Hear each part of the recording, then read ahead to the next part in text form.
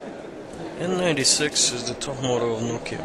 5 megapixel phone with dual slider design, similar to the N95. Here we have the new design language of Nokia, piano black finish, rounded corners.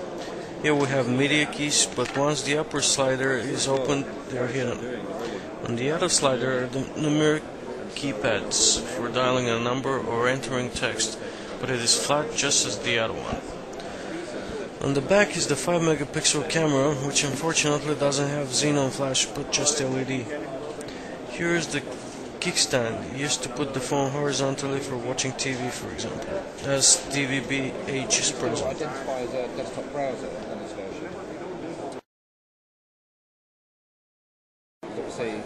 The N78 is a candy bar phone with a design once again resembling the N81.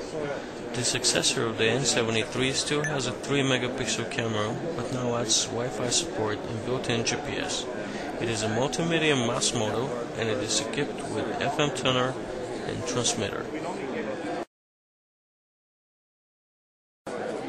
This is the Nokia 6220 Classic, a new 5 megapixel camera phone with xenon flash, Carl Zeiss lens, and autofocus. It is rather strange it's not of the N series, but this shows Nokia's attempt to bring high-end features into mass-market phone. The design language is not the one of the N series, but another one found in phones such as the 6210 Navigator with LED for the GPS activity. As other Nokias, this one runs on the feature pack 2 of the operating system, which has a few improvements: vertical option for the standby screen, horizontal tasks list, and transitions when changing the menus. As you can see, the 6210 has the same design language as the 6220, but this one has the slider form factor. Here again is the GPS sign, but this phone is the first with integrated compass, which is handy for pedestrian navigation mode.